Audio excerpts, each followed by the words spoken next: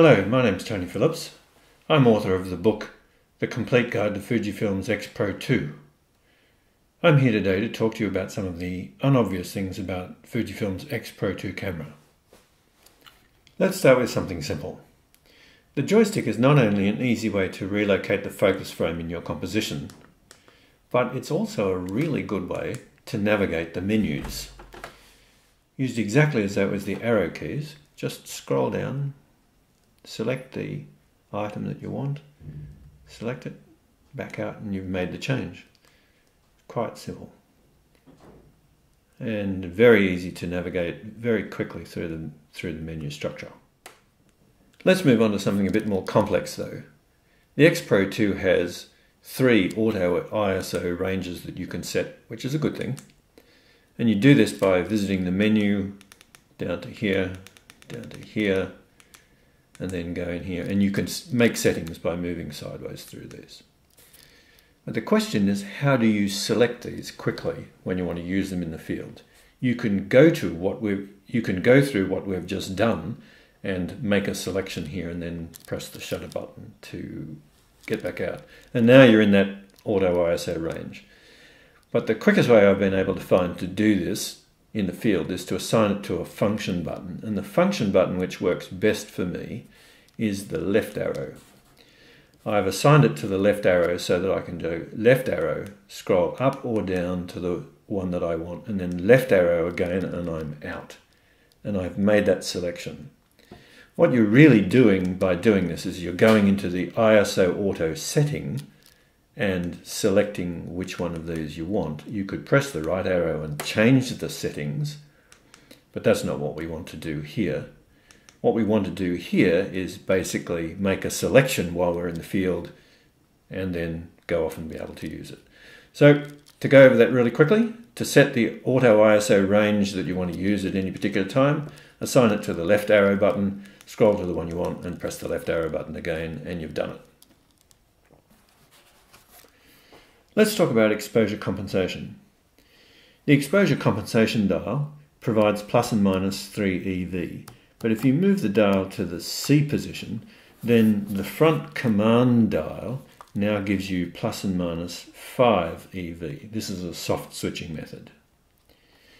What's not immediately apparent here is that you lose access to program shift. Well, you don't really, but that's the unobvious thing. If you're shooting in automatic for both shutter speed and aperture, then the front command dial normally provides program shift here.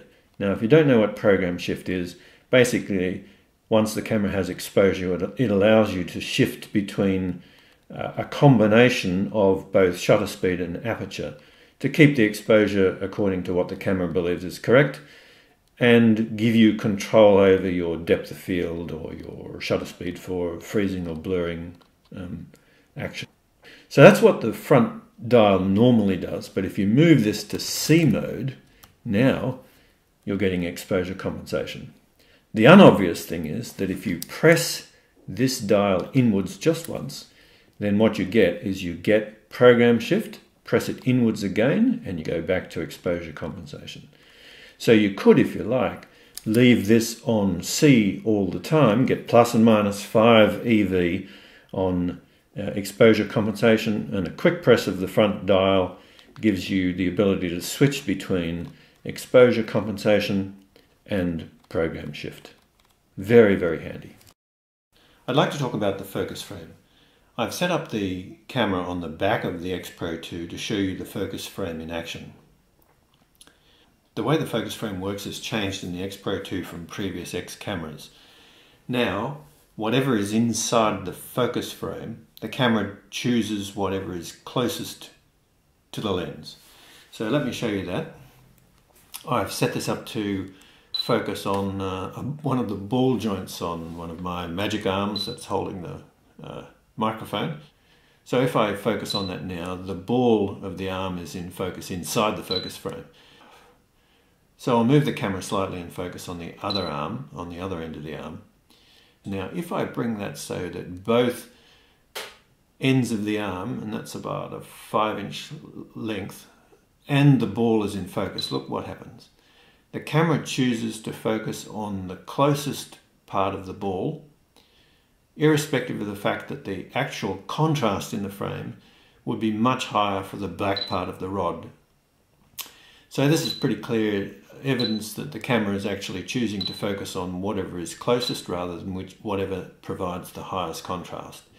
This is actually very, very handy because in the past the X cameras used to select whatever was the highest contrast inside of the frame, and you could often find yourself focusing on, say, someone's eye, and the camera would choose to focus on something behind them because that was actually slightly higher contrast than what you were trying to get done.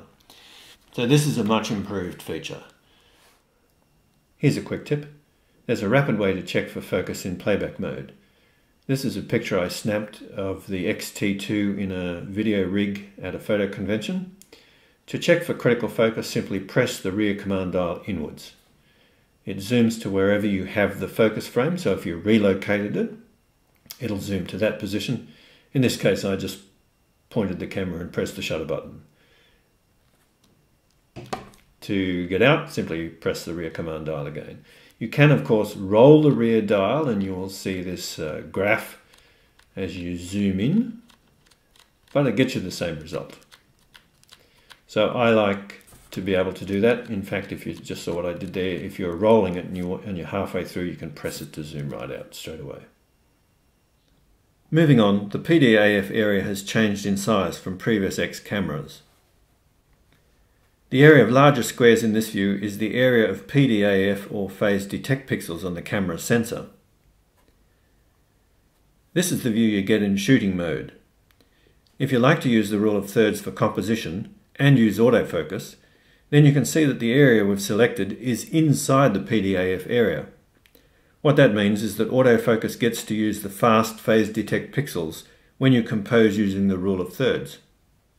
Let's talk briefly about RAW conversion. A lot has been said about the quality of the JPEGs which come from X cameras, and that's certainly true of the X Pro 2. But what is not so obvious is that if you shoot RAW or RAW plus one of the JPEG modes, then you can reprocess the image in the camera using RAW conversion.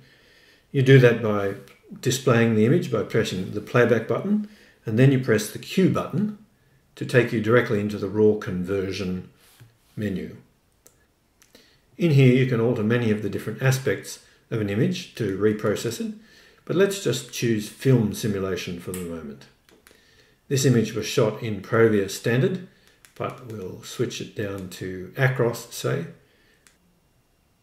Now it's as simple as pressing the Q button again to create the image and press OK to store it.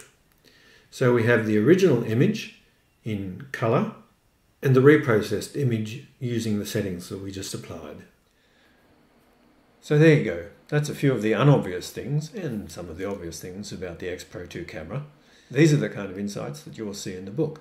As well, you'll learn how to use the flash so it doesn't look like you've used a flash, how to use a smartphone to send pictures and to control the camera, all about wireless flash, which is truly the best tool that you can use to dramatically improve your photography.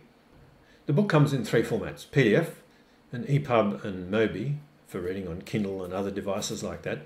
As well, there's a hard copy, both colour and black and white. For those people who like to handle actual books, it's a good option. Also included with the purchase of the book, I'm offering 2 bonuses. There's no real reason to do this, just to give you more value from buying my book. So the first bonus is a book on mastering flash for Fuji X cameras. It's 132 pages and it goes through everything flash, some of which is covered in the book, the flash modes of course, but it gets into all of the issues relating to manual flash, off-camera wireless flash, the use of lights and strobes, cables, radio triggers and so forth. Also, I include a spreadsheet which lists all of the settings that you can set in the X Pro 2. I give you an explanation of what I set them to and why I set it that way. And there's a column for you to record your own settings. So that's it. If you buy the book, there's a 2-week money-back guarantee offered by the publisher. You can buy it from freedmanarchives.com. And I hope that you enjoy. Thank you.